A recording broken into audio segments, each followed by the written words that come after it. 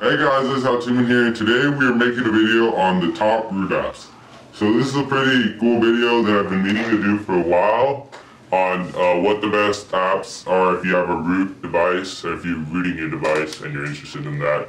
So check it out. All of the lights.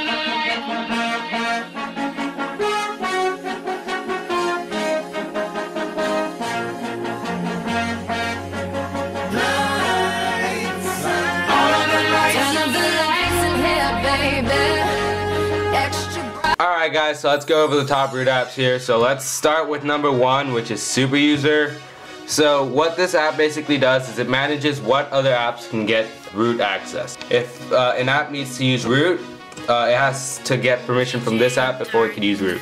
As you can see, I have two apps set here, so let's delete one.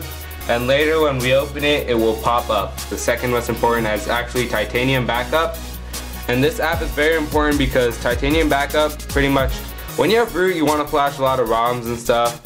So to do that, you sometimes have to delete all your apps. But Titanium Backup gives you a simple way to back up all your apps and backup system data. So if you have the pro version like us, we paid $7 for it. You could do a lot more. It has a lot of options. So you could also schedule when to back up apps. You could run it every Tuesdays and Fridays. So if you enable that, it's pretty cool guys, and it's very useful. Number three, which would be voltage control. So what voltage control does, it's kind of like tech CPU, except it's free. So once you granted Superuser permission, you could set to overclock your phone. So right now that's stock, but if I wanted to overclock it to that, to 1400, I could. Because you could also undervolt, which saves a lot of battery. It's how I get a lot of battery. I undervolt my phone. But with these apps, you have to be careful. It's trial and error. You have to find the settings that are good for your phone because every phone's chip is different, believe it or not. So find good settings and stick with them. And you could also set the CPU governor. So that's what voltage control does. Now let's go on to the third best app, which isn't really an app that requires root, but it does a lot if you have root. It's XDA Premium. What XDA Premium does is, if you don't know XDA, it's a big community where people with root share ROMs and mods. There's a bunch of forums as you scroll through. There's a lot of phones. They even have some for the Galaxy S3, which hasn't been released yet. They have sections for various phones, and let's click on a random phone. Let's click on the Skyrocket.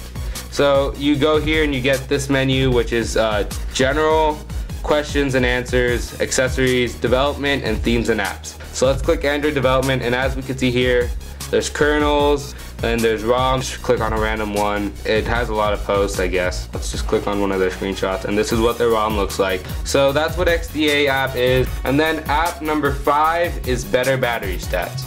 So what's better battery stats? It's pretty much, ever had anything that's draining your battery super fast? Well, better battery stats will pretty much tell you what that is. So you get options here, since charge, what's been using your battery.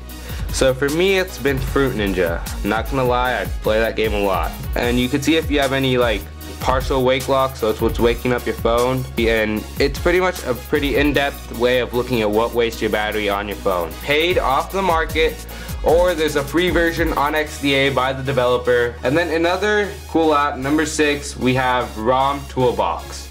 So what Rom Toolbox is, it's pretty much if you have a custom ROM, it's a toolbox to let you do a bunch of other things. So get you ROM manager, app manager, root browser, start an ad blocker, that's a really cool thing. You could also configure at&t, you have a rebooter, you could handle performance, you could do CPU control, so like overclocking. It's pretty much an app that combines everything together. So you could see here the voltage control, system control, advanced, and it also has a memory manager. It also has a font installer, boot animations, theme manager, icon changer, boot logo changer, and theme chooser. So it's a really great app that combines a lot of things into one. That's pretty much all the root apps that we have for today, guys. But these are the top root apps that I recommend everybody have if you want to root your phone or if you already have. But if you're just starting, these apps are all great apps to have. So guys, another question is, do you want me to do a video every week on the Android news? Leave your comments on what do you think about that, because I was thinking about starting a series where every week we just review Android news and see what's new in like the Android world. So like, let's say another phone launches, I'd cover some of the stuff that went on in the event, So if you guys want me to show you guys that stuff, that'd be pretty cool. Just leave your opinion in the comment section of how